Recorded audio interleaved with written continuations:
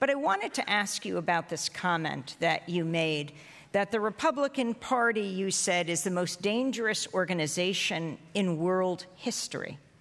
Can you explain? Has there ever been an organization in human history that is dedicated with such commitment to the destruction of organized human life on Earth? Not that I'm aware of. Is the Republican organization, I hesitate to call it a party, committed to that? Overwhelmingly. There isn't even any question about it. Take a look at the last primary campaign. Plenty of publicity. Very little comment on the most significant fact. Every single candidate either denied that what is happening, namely serious move towards environmental catastrophe, or there were a couple of moderates, so-called, Jeb Bush, who said, maybe it's happening, we really don't know, but it doesn't matter because fracking is working fine, so we can get more fossil fuels. Then there was the guy who was called the adult in the room, John Kasich, the one person who said, yes, it's true, global warming's going on, but it doesn't matter. He's the governor of Ohio. In Ohio, we're going to go on using coal for energy, and we're not going to apologize for it. So that's 100% commitment to racing towards disaster. Then take a look at what's happened since. The November 8th was the election. There was, as most of you know, I'm sure, a very important conference underway in Morocco, Marrakesh, Morocco. Almost roughly 200 countries at the United Nations-sponsored conference, which was the goal of which was to put some specific commitments into the verbal agreements that were reached at Paris in December 2015, the preceding international conference on global warming. The Paris conference did intend to reach a verifiable treaty, but they couldn't because of the most dangerous organization in human history. The Republican Congress would not accept any commitments. So therefore, the world was left with verbal promises, but no commitments. Well, last November 8th, they were going to try to carry that forward. On November 8th, in fact, there was a report by the World Meteorological Organization, very dire analysis of the state of the environment and the likely prospects. Also pointed out that we're coming perilously close to the tipping point which was the goal. The goal of the Paris negotiations was to keep things below that, coming very close to it, and other ominous predictions. At that point, the conference pretty much stopped because the news came in about the election. And it turns out that the most powerful country in human history, the richest, most powerful, most influential, the leader of the free world, has just decided not only not to support the efforts, but actively to undermine them. So there's the whole world on one side, literally, at least trying to do something or other. Not enough, maybe, although some places are going pretty far, like Denmark, a couple of others. And on the other side, in splendid isolation, is the country led by the most dangerous organization in human history, which is saying, we're not part of this. In fact, we're going to try to undermine it. And we're going to maximize the use of fossil fuels, could carry us past a tipping point.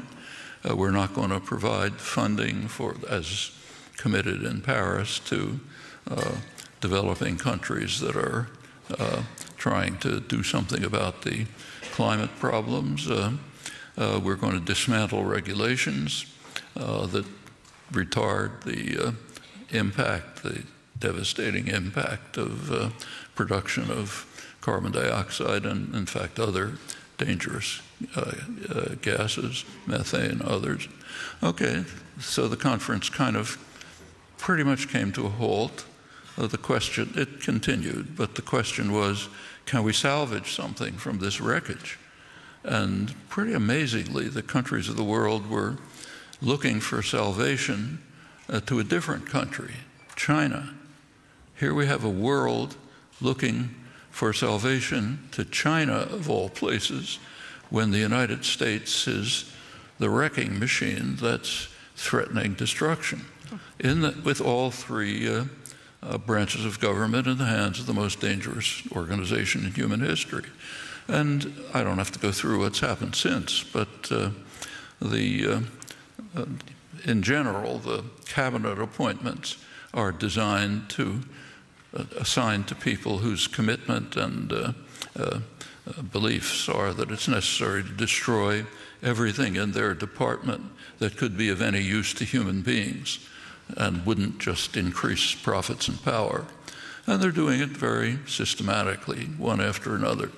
EPA, Environmental Protection Agency, has been very sharply cut. Actually, the main department that's concerned with environmental issues is the Department of Energy, which also had very sharp cuts, particularly in the environment-related programs. In fact, there's even a ban on posting and publishing information and material about this. And this is not just at the national level. The Republican Party, whatever you want to call it, has been doing this at every level. So in North Carolina, a couple of years ago, where the legislature, mostly thanks to gerrymandering, is in the hands of the Republicans, there was a study, they called for a study on the effect of sea level rise, on what sea level rise might be on the North Carolina coast. And there was a serious scientific study which predicted, I forget how many years, not a long time, about roughly a meter rise in sea level, which could be devastating to eastern North Carolina. And the legislature did react, namely by passing legislation to ban any actions or even discussion that might have to do with climate change. Actually, the best comment of this, I wish I could quote it verbatim, was by Stephen Colbert, who said, if you have a serious problem, the way to deal with it is to legislate that it doesn't exist. Problem solved. You know, this is going on all over the country, and it's not just it's not simply climate change. That's bad enough, but there's another huge specter that we're kind of trying to survive under, and that's nuclear war. That's a whole other story. Here, both the Obama administration and increasingly Trump are radically increasing that danger. The threat of the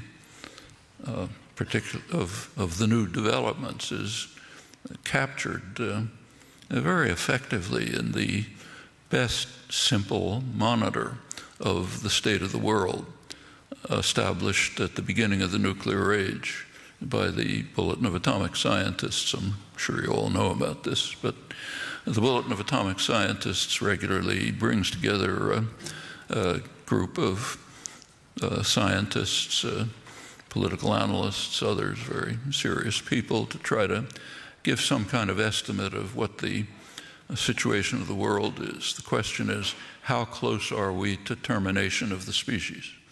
And they have a clock, the doomsday clock. When it hits midnight, we're finished. End of the human species and much else. And the question every year is, how far is the minute hand from midnight? Well, at the beginning, in 1947, beginning of the nuclear age, it was placed at 7 minutes to midnight. It's been moving up and back ever since. The closest it's come to midnight was 1953. 1953, the United States and Russia both exploded hydrogen bombs, which are extremely serious threat to survival. intercontinental ballistic missiles were all being developed. This, in fact, was the first serious threat to the security of the United States. There's an interesting story behind that, but I'll put it aside unless there's time to talk about it. But then it came to 2 minutes to midnight, and it's been moving up and back since.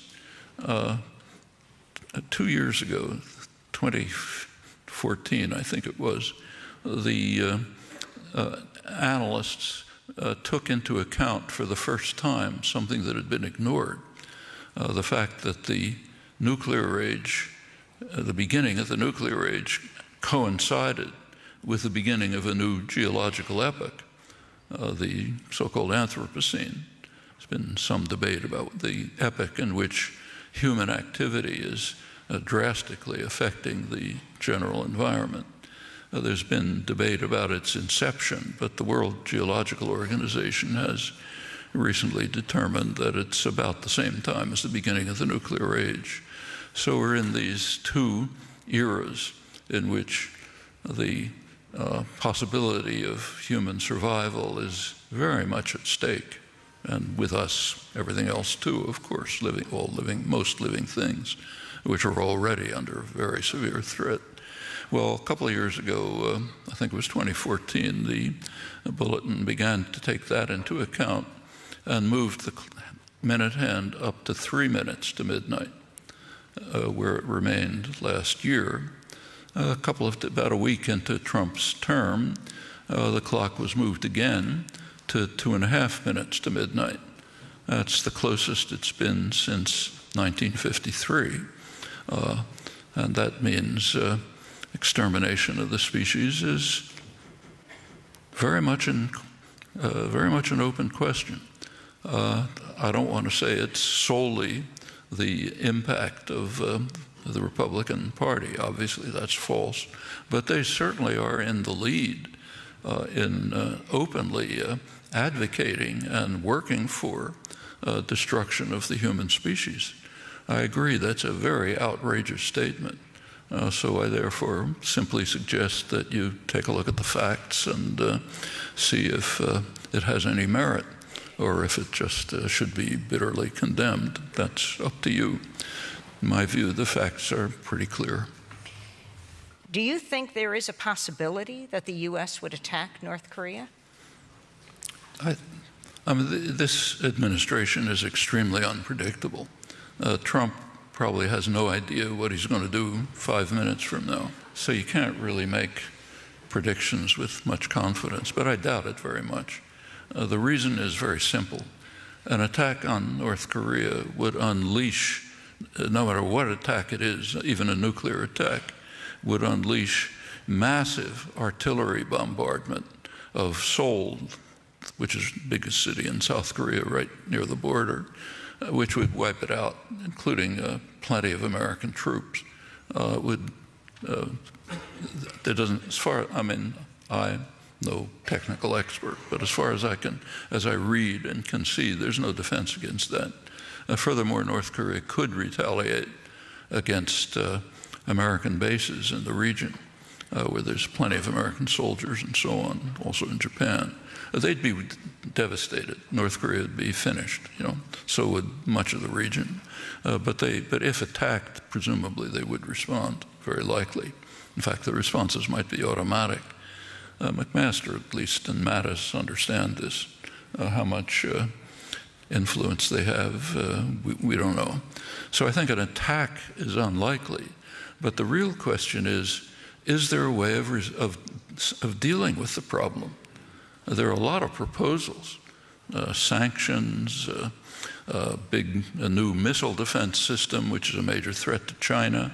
It'll increase tensions there, military threats of various kinds, sending an aircraft carrier, the Vinson, to North Korea, except by accident. It happened to be going in the opposite direction, but we'll forget that. But those are the proposals, that kind of proposals as to how to solve it. Actually, there's one proposal that's ignored.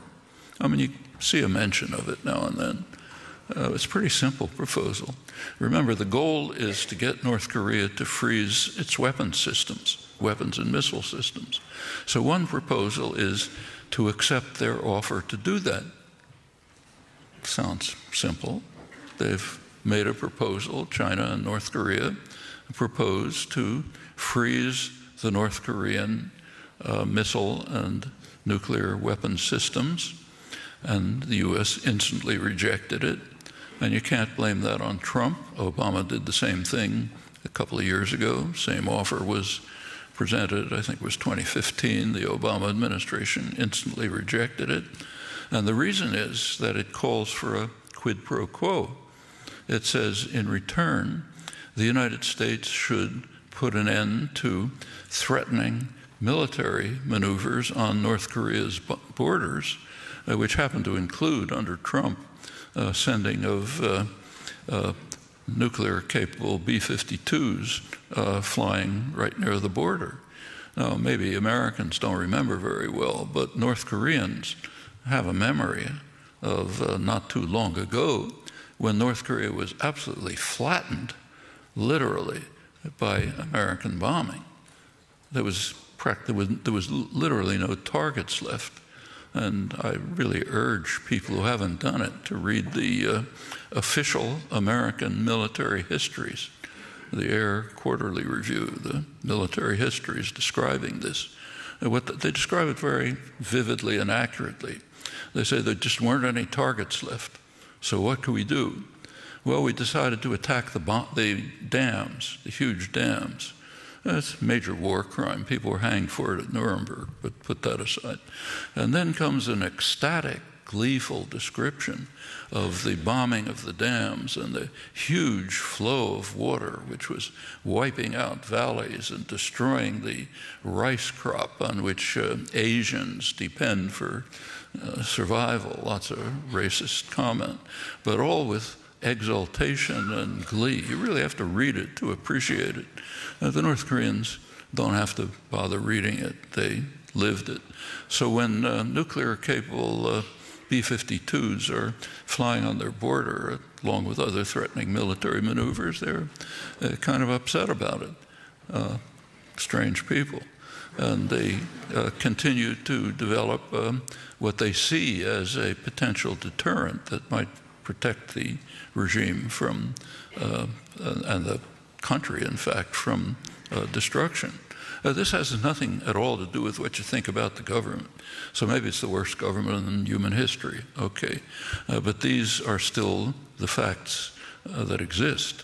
So why is the United States unwilling to accept an agreement which would end the immediate threats of destruction against North Korea and in return freeze the weapons and missile systems? Well, I leave that to you, and remember that's bipartisan in this case.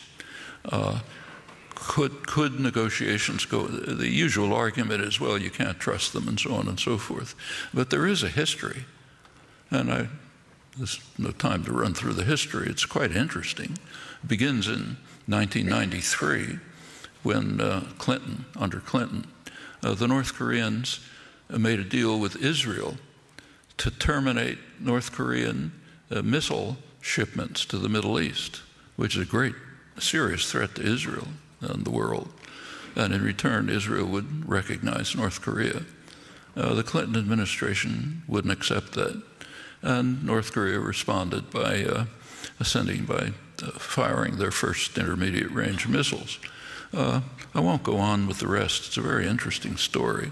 There was actually an agreement in 2005 that North Korea would completely dismantle its nuclear weapons and missile systems, end them, finish, dismantle them, in return for a non-aggression pact from the United States, an end to threats, provision by the West, that means by the United States, of a light water reactor which can't produce nuclear weapons but could be used for peaceful purposes, research, medical, other purposes. And that was basically the agreement, 2005. Didn't last very long. The Bush administration instantly undermined it. It dismantled the consortium that was supposed to provide the reactor, and it immediately imposed pressured, and when the U.S. pressures, it means it happens, banks to block North Korean financial transactions, including perfectly legitimate trade. So the crazy North Koreans started producing missiles and nuclear weapons again. And that's been the kind of record all the way through.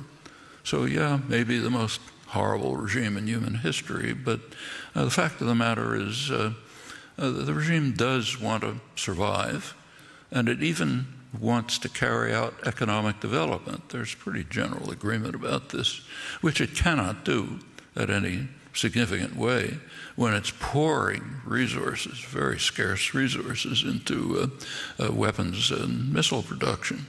So they have considerable incentive, including survival, to perhaps continue this process of reacting in a kind of tit-for-tat fashion to U.S. actions.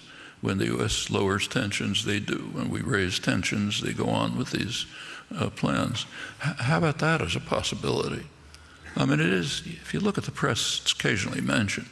Actually, there was not a bad article in the Washington Post about it recently by a U.S. professor who teaches in South Korea. So occasionally it's this strange possibility of letting the North Koreans do exactly what we want them to do. Sometimes this is mentioned, but it's pretty much dismissed. We can't do that sort of thing. There are similar questions to raise about Iran. So Iran is, again, the adults in the room, like Mattis and so on, say it's the greatest threat to peace, the greatest sponsor of terrorism, on and on. How is it a sponsor of terrorism? Well, could go through that. So, for example, in Yemen, it's claimed that they are providing some aid to rebel tribesmen, Houthi tribesmen, in Yemen. Okay, maybe they are. What is the United States doing in Yemen?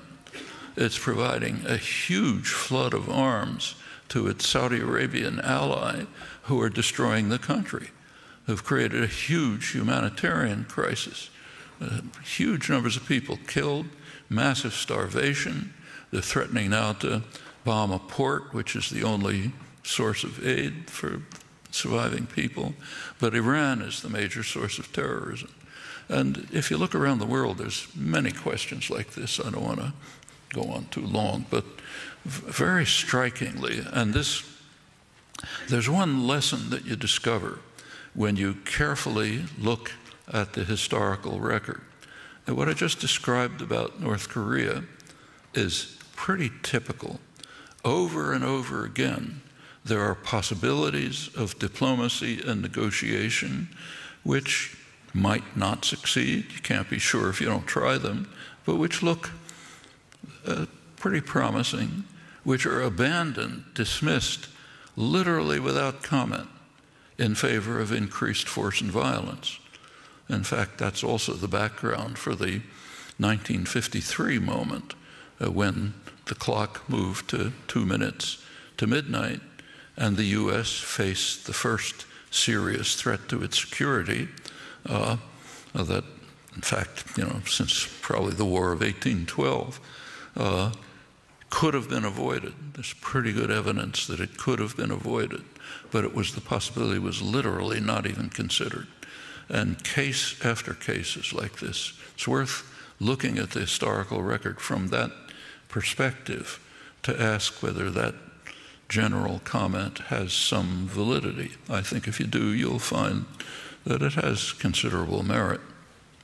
I wanted to turn from North Korea and Iran to Syria. It was the day of the gas attack in Syria, so we didn't get to talk about it very much. And I'm wondering your thoughts on what you think happened and then the ensuing U.S. bombing. There are some things we know for sure. There was a serious chemical weapons attack. Nobody doubts that.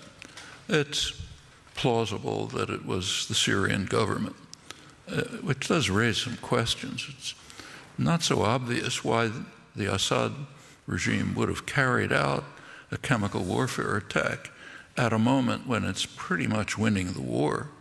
And the worst danger it faces is that a counter force will enter to undermine its progress. So it does raise some questions.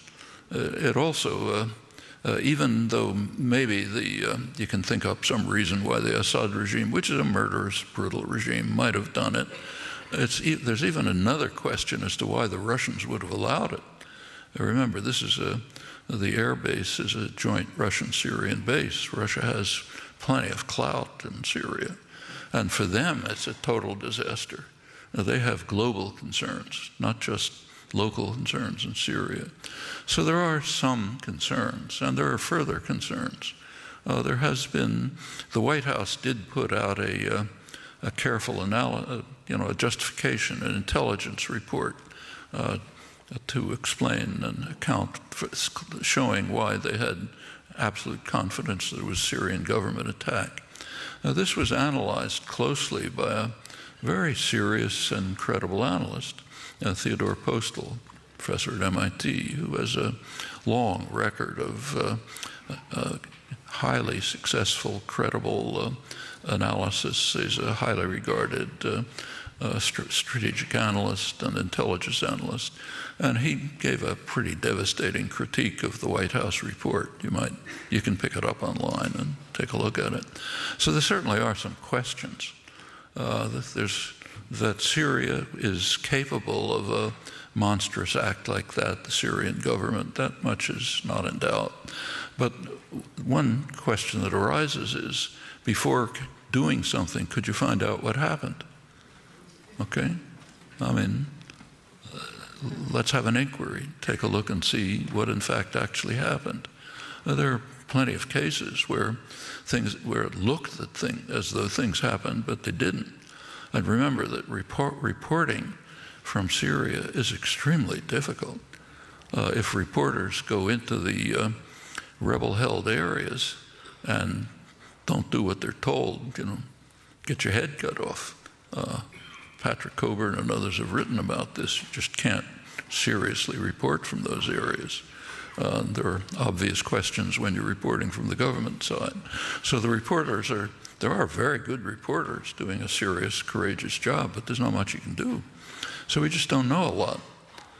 Well, those are the circumstances in which the 59 Tomahawk missiles were launched. That's pretty easy. It's easy to sit in Washington and push a button and say, go kill somebody. That's considered courage, man, it's macho, we're showing how strong we are. What did they actually do? Well, apparently the Tomahawk missiles were targeting a part of the airfield that doesn't seem to be used. And in fact, the next day, planes were taking off. And in fact, the village that was attacked by the chemical weapons has been even more heavily attacked by straight bombing from the Assad government after the 59 Tomahawk missiles. So whatever they were intended to do doesn't seem to have anything to do with Syria. I suspect that what they were intended to do was pretty much what you described, to shore up Trump's image as, I think it was Nikki Haley at the UN said, there's a new sheriff in town. So now we've got Wyatt Earp, pulling out his gun and getting rid of the bad guys, no more of this soft stuff. So it was probably an attempt to shore up that image, pretty much like the bomb in Afghanistan. Nobody knows what it was for, what it had to do with. Probably destroyed a large part of Afghanistan. Shortly after that, there was an incredibly brutal and successful Taliban attack, which killed a couple hundred recruits, most of them unarmed. The young draftees didn't know what they were doing. It was so bad that the defense minister resigned. Doesn't seem to have any effect on. It was supposedly aimed at ISIS. Maybe it was, maybe it wasn't. They don't seem to be affected by it. So these look like there doesn't seem to be any strategic analysis behind any of these actions, as far as anyone can tell. They seem like kind of about at the level of the Twitters that keep coming out. Something that kind of occurs to me, so why not do it? It's cheap, may kill a lot of people, makes me look good, and, makes it seem as if I'm defending the country, and so on. It's hard to see it as anything but that. That these things help the people of Syria and Iraq is very hard to imagine. What do you think has to be done to solve the crisis, the humanitarian catastrophe in Syria? It's a terrible catastrophe. And, unfortunately, there isn't a lot that can be done about it. There are some things that can be done. I mean, the idea that you can send in the Marines and bomb and so on, that has a small problem. If you do, you probably set off a nuclear war. And not only is Syria destroyed, the rest of Syria, but the rest of the world too. So there's a little difficulty in that scenario, whatever one thinks about the justification for it. So what can be done? Well, one thing that can be done, which is really easy, very easy, is to take care of the people fleeing from this disaster. I mean, there are huge numbers of people fleeing from the disaster. What do we do about them? Make sure they don't come here, kind of like people fleeing from, my relatives, in fact, trying to flee from Eastern Europe and under the Nazis, when the Nazis were coming along. We don't want them, not here, So the Syrians don't come, maybe a tiny trickle, but very few come here. Europe's not that much better, in fact, pretty horrible too. So one thing you could do is just take care of the people who are fleeing the disaster. Another thing you can do is provide humanitarian aid for those in the region. There are countries who are absorbing refugees, remember. Like take Lebanon. It's not a rich country like us, poor country. About 40% of the population are refugees, many of them fleeing from the Israeli wars as far back as '48. A huge number of Syrians. Jordan, another poor country, has absorbed a huge number of refugees. Turkey has a couple of million. Iran has accepted refugees. So there are poor countries that are accommodating refugees, but not the rich countries. The rich countries, it's not our business, certainly not us. It's even a more serious problem for us, moral problem with regard to Central America, but let's keep to Syria. So another thing you do is provide badly needed aid and assistance for those who have succeeded in fleeing the disaster or who remain in parts of Syria where survival is possible, but are living under horrible conditions. Now, that's all cheap and easy. Tiny fraction of increasing the military budget to cause more destruction. Now, the other thing that can be done, and is being done, is to try to support local efforts throughout Syria at local ceasefires, just to lower the level of violence. Now, that's happening in different places. Maybe the people don't like each other, but people sometimes like to survive. And there are accommodations worked out, and they could be helped.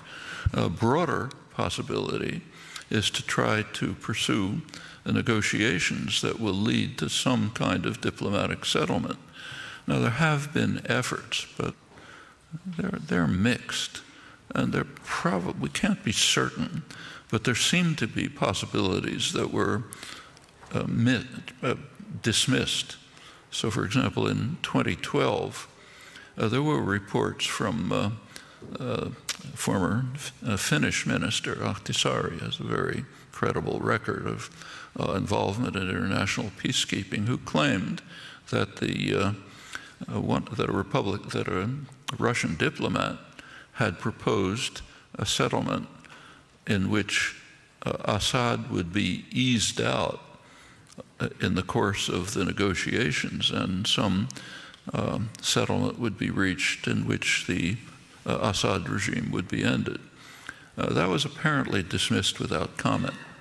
The U.S. and Britain and France just assumed at that point that they could overthrow the Assad regime. They didn't want to have anything to do with it.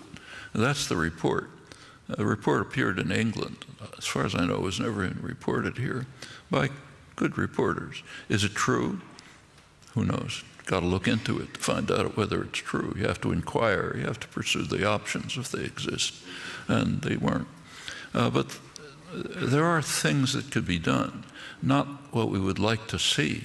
You know, it'd be nice to see, here's a solution that'll make everybody happy and end the destruction. But those just don't seem on the possible agenda because for all kind of reasons, including the threat of very serious war if Russia and the United States don't act in a high level of concert in pursuing whatever they may be doing. It looks like now the U.S. is preparing an arrest warrant for Julian Assange. Your thoughts? Well, I think it speaks for itself. WikiLeaks has released lots of information that governments don't like. It's overwhelmingly information that citizens should have. It's information about what their governments are doing. And perfectly natural that systems of power don't want to be exposed. So they'll do what they can to prevent exposure.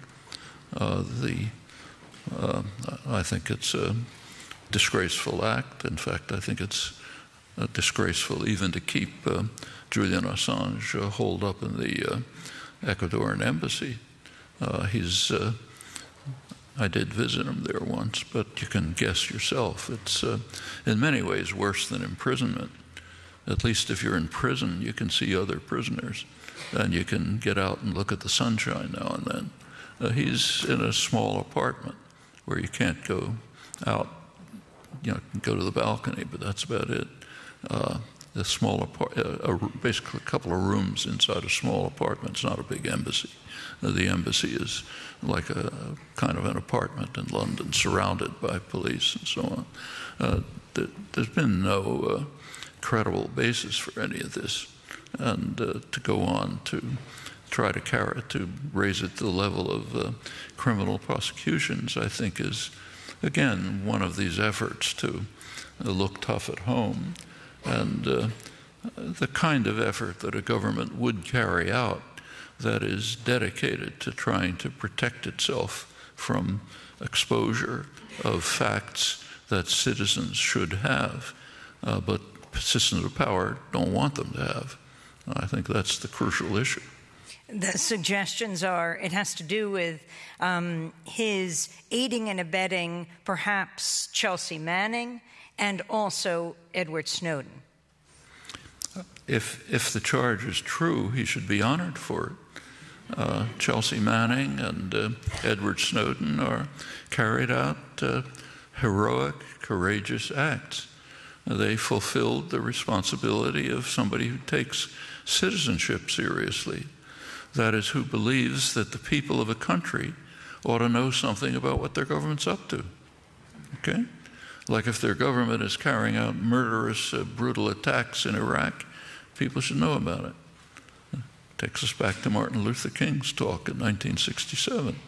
If the government is, and corporations too, incidentally, are listening in to your telephone conversations and what you're doing, you know, tapping this discussion and so on, we should know about it. Governments have no right to do things like that, and people should know about it. And if they think it's okay, fine, let them decide, not do it in secret. I think people wouldn't agree to it. That's why it's kept secret. Why else keep it secret, you know? And these are people who exposed it at great risk to themselves. So those are heroic, courageous acts. If WikiLeaks was abetting them, more power to them. That's what they should be doing. Can you assess, as the media assesses President Trump in his first 100 days, the media's behavior? Well, I think the media has fallen over backwards to try to give him some protection and leeway. I mean, you know, there are things that are so ludicrous and outrageous that a reporter simply can't keep from saying something about them. Like there's one ridiculous claim after another that comes out of the tweets, you know, 3 million illegal undocumented refugees voted for Clinton, Obama wiretapped the Trump Tower, you know, one after another. My sense is, this is just a guess, that this is a media strategy, that it's the Bannon, Trump, Spicer strategy to try to keep attention focused on one or another form of lunacy, but not look at what's actually happening. And what's actually happening is that Paul Ryan and his associates behind the scenes are systematically and carefully dismantling every element of government that is of any benefit to people and that doesn't maximize corporate power and profit. I mean, the dedication of the Republican leadership, especially the Ryan-type leadership, their dedication to slavish servility to corporate power and wealth is just phenomenal.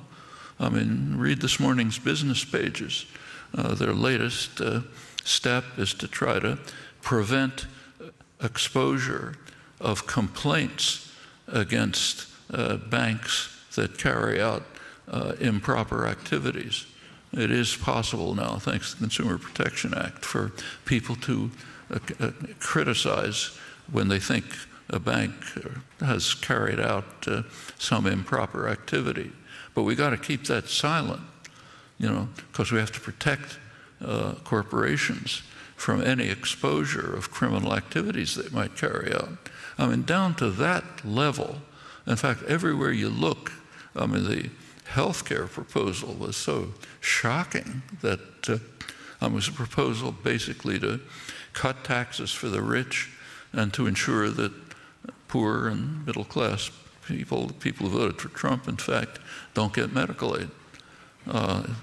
As you saw, of course, the Congressional Budget Office estimated 24 million additional people uninsured. There was an analysis of that by Steffi Woolhandler and David Himmelstein, two health specialists, just studying the relationship between lack of insurance and deaths. There's plenty of evidence about that. And it turns out that would have meant about 45,000 additional deaths a year. But that's okay as long as you cut taxes for the rich. And step by step, that's what's happening behind the facade of Trumpisms and you know, Spicer antics before the press. And the press is pretty much falling for it. That's what they focus on, not what's being carried out.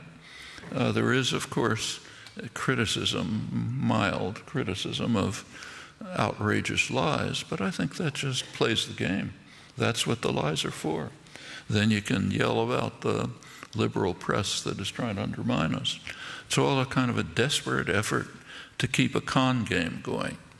Trump does have a base, a voter base.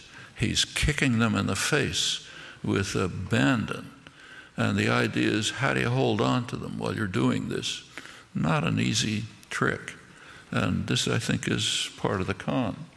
And there are people in the press who are pointing it out, Paul Krugman for one, but nothing like it should be. 10 principles of the concentration of power and wealth, how it's happening, what to watch out for. Well, credit for the 10 principles should go to the producers of the film. What they did was take a lot of interviews and discussions about all sorts of things and put them in a coherent and I think pretty effective form, including formulating 10 principles. That's their contribution, and including material that discusses them.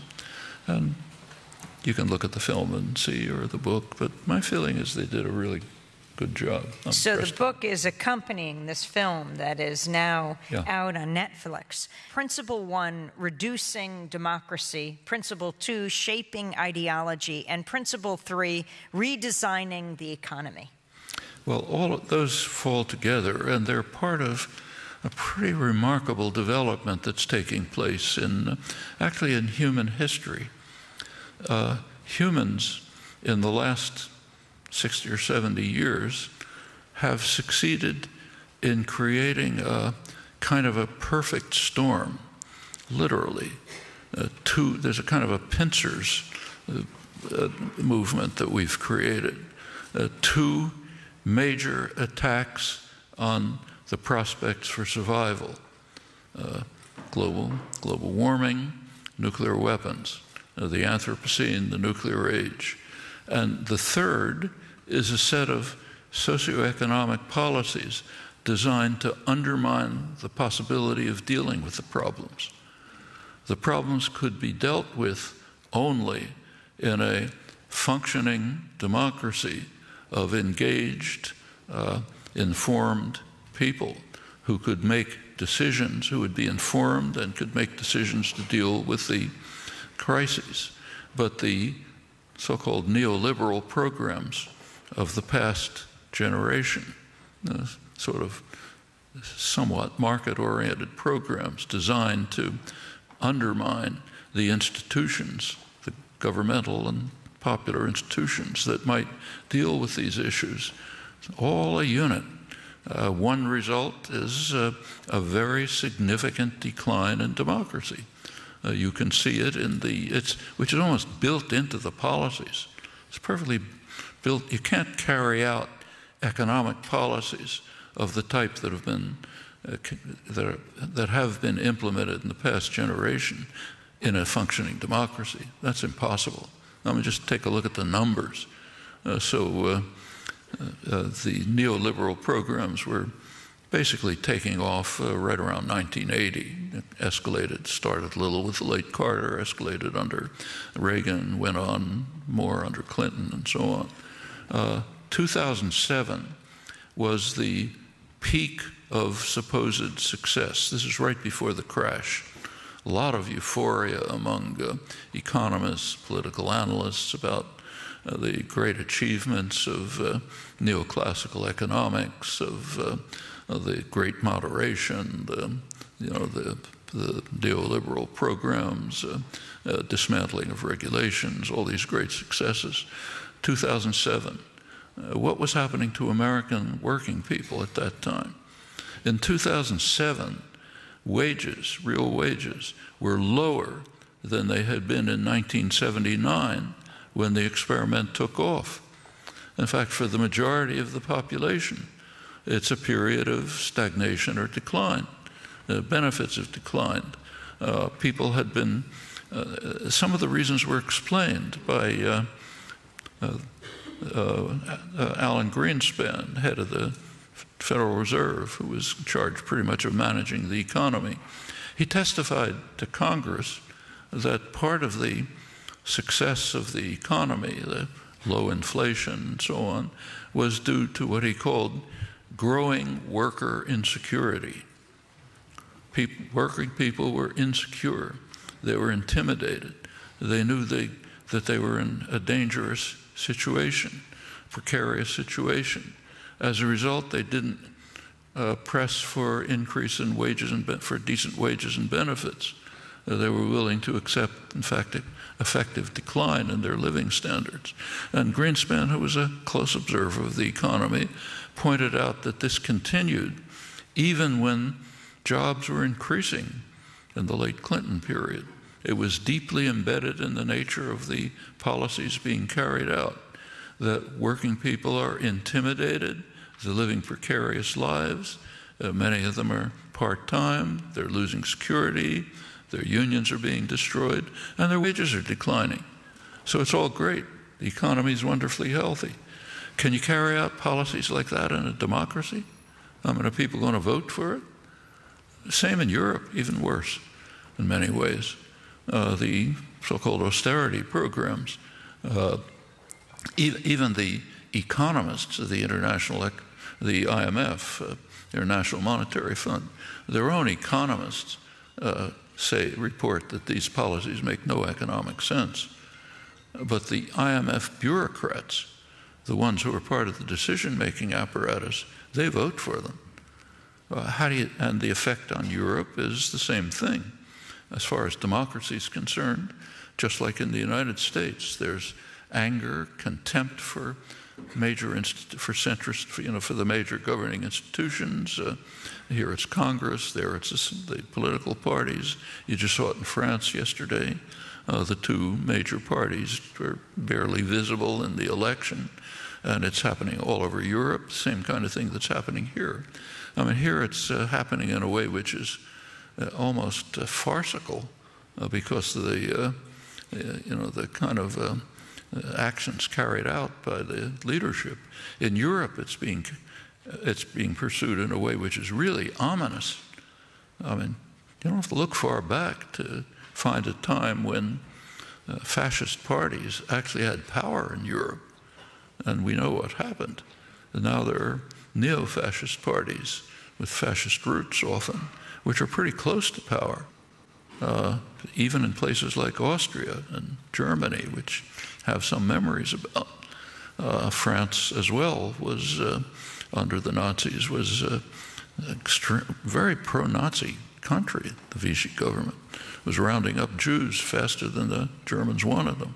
A really ugly record.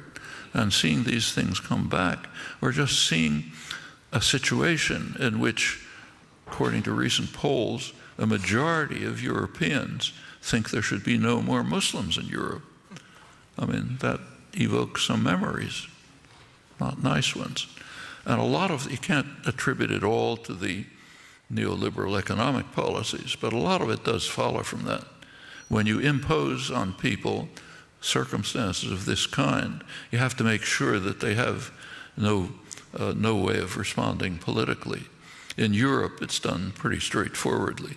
The main decisions about socioeconomic policies are made by the so-called Troika, IMF, European Central Bank, and the European Commission, which is unelected. So three unelected bodies, they make the decisions. They do listen to voices, the voices of the northern banks, mostly German banks, and the people suffer. And they're angry, frightened, often reacting in dangerous ways. We see similar phenomena here.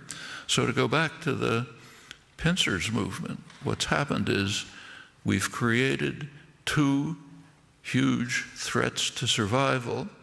We have systematically, not you and me, but the leadership has systematically created socioeconomic policies which have as a consequence, almost immediate consequence, the undermining of functioning democracy, the one thing that might deal with the disasters.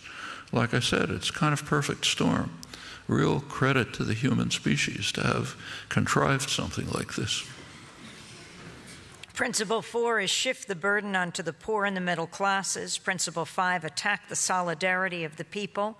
6, let special interests run the regulators. 7, engineer election results. 8, use fear and power of the state to keep the rabble in line. Is it necessary to comment?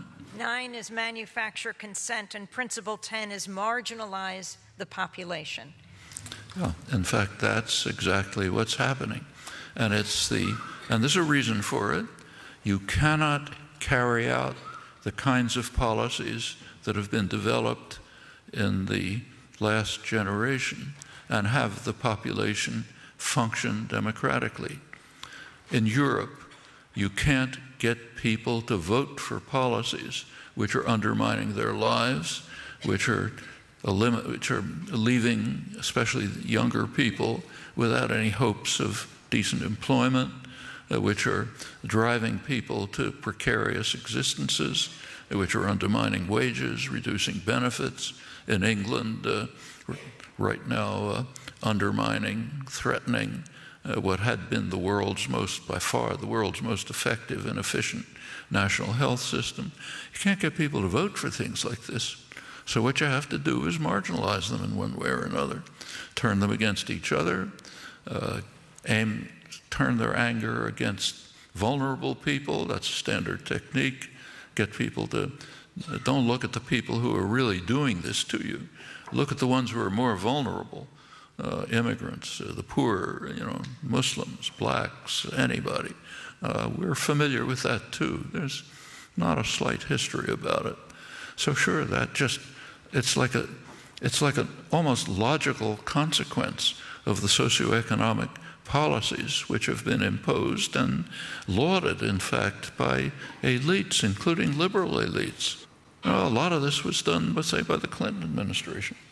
It was hailed, the deregulation, for example, which very quickly led to one after another financial crisis.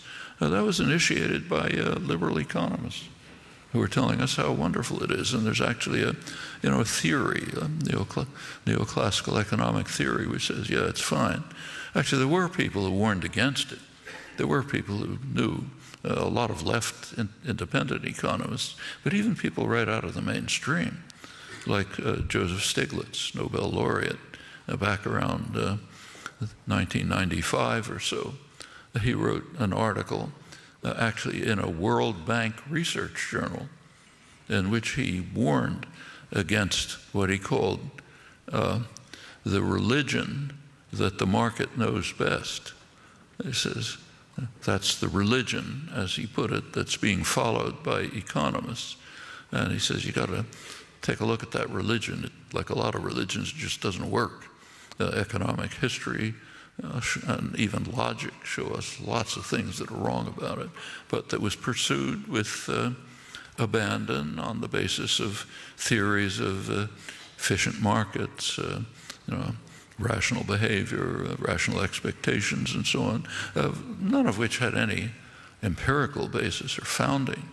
But they were the doctrines were accepted for the very simple reason that they were highly beneficial to wealth and power. And that makes them acceptable. And you get the results that you have. The undermining of the only means possible to try to deal with the existential crises that we have created. So again, it's a kind of perfect storm. All sorts of sources, including just socioeconomic policies of a bipartisan nature. Do you think fascism is rising in the United States? I think there's a danger of fascism in Europe, but I don't think that it's, for one, you have to be a little bit careful about that. I mean, if you're a black kid in the ghetto, yeah, you can say it kind of looks like fascism. But for most of the country, most of us, people like us, there aren't stormtroopers in the streets. There's no fascist political party. There's no ideology of fascism. The Trump ideology reduces to pretty much me, not fascism, whatever you think it is.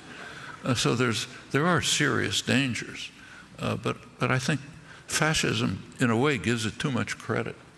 It makes it look like more of a well-formulated ideology than it actually is. I think what we're seeing are the desperate efforts to try to hold together rising disasters for which the means have been undermined. Well, there's a lot of reasons for hope.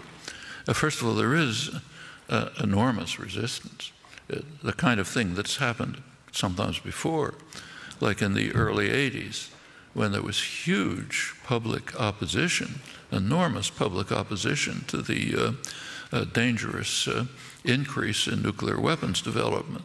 And it had an effect. Like I mentioned at the Bulletin of Atomic Scientists a couple of years ago, doomsday clock went to 3 minutes to midnight. That's the closest it had been since 1984, when there was a major war threat with the increase in nuclear weapons threats. And it was significantly attenuated by popular action. And then, of course, there was the activism of the 60s and the 70s. It didn't end in the 60s by any means.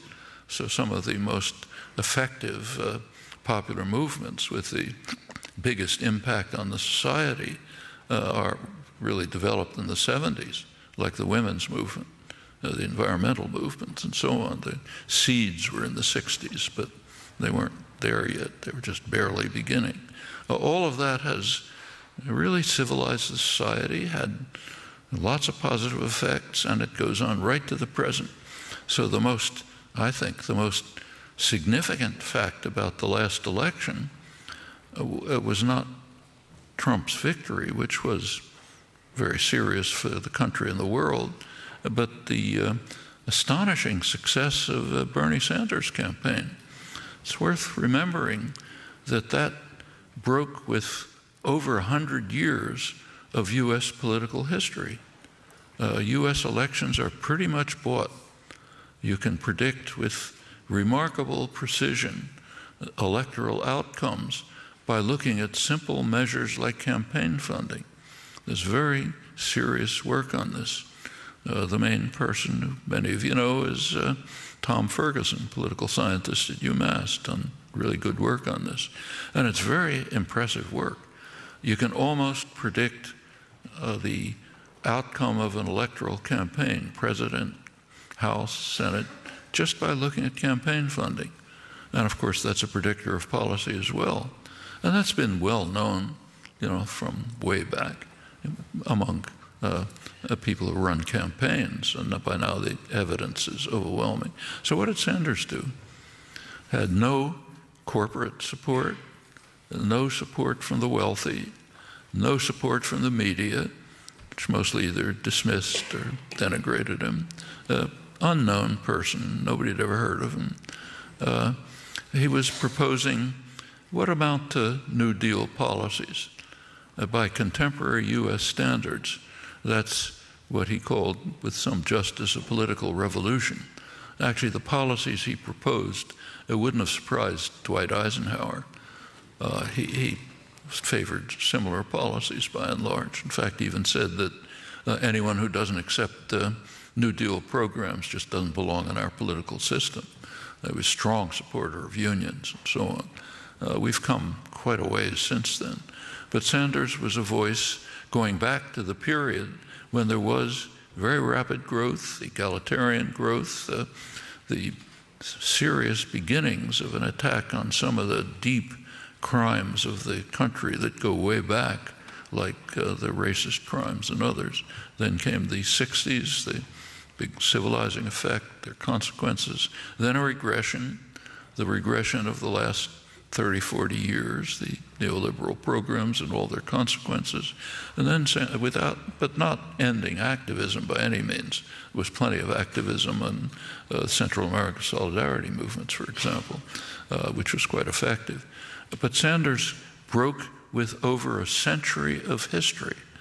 That's pretty serious, and it's having an effect.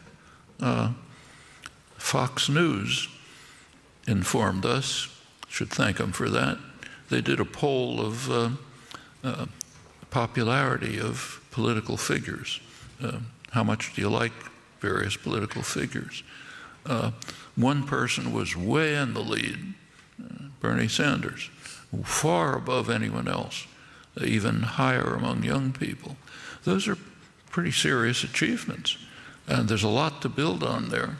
And in fact, out of the Sanders popular movement, there are developments growing which I think are quite constructive and are coalescing and integrating with many other things that are happening. So there are plenty of grounds for hope, but we are in an extremely dangerous situation. It's not, some of it, let me, if there's a little time, just go on with something that isn't reported and is extremely serious. Last January, a week or so into the Trump term, the minute hand was moved to 2.5 minutes to midnight. But since then, we have learned things which I suspect would lead the same group of analysts to push it even closer to midnight. What did we learn? Not that you read about it in the press, but what did you learn if you looked at what's happening? Well, there was an extremely important article that appeared in the Bulletin of Atomic Scientists, which is the main scientific journal that deals with nuclear and other strategic issues. What it discussed was the nuclear modernization programs that were initiated by Obama and are being carried forward more under Trump. And it pointed out, it was a technical article, but basically what it pointed out is that these modernization programs had already increased the kill capacity, the destructive capacity of the U.S. nuclear weapon systems by a large factor, by maybe a factor of 3. Enough, they said, to completely wipe out the Russian deterrent. Okay. It's not that the Russians don't know this. Russia does not have our sophisticated early warning systems, satellite warning systems. They have much more primitive ones. They don't get much advance warning of an alleged attack. There have been many close calls in the past because of this. Well, now they're aware that the U.S. modernization programs are able to completely wipe out their deterrent because we've so expanded already our destructive capacity by a huge factor. And as they point out in the article, this means that the system of stability by which the world has been kind of hanging by a thread, a pretty slender thread, it's being seriously threatened.